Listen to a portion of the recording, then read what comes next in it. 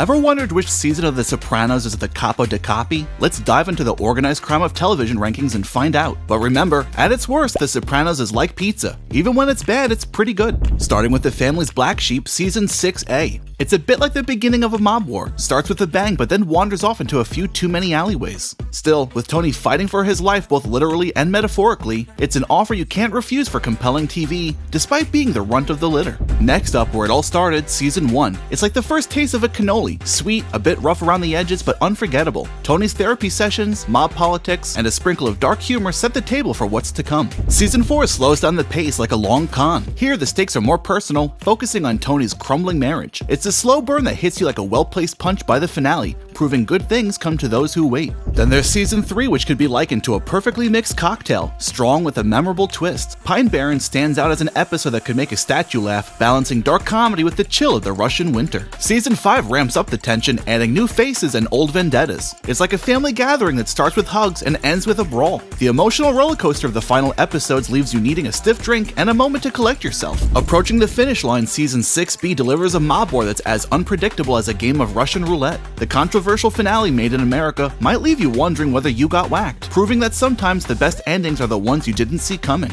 And at the top of the heap, Season 2, the peak of Tony's reign and the show's storytelling. With family drama, FBI informants, and a rival you love to hate, it's like the perfect heist. Meticulously planned, flawlessly executed, and leaving you rich in memorable moments. So there you have it, a journey through The Sopranos, from the Goodfellas to the godfather of all seasons. Whether you're a made man or just an associate, this ranking is an offer you can't refuse.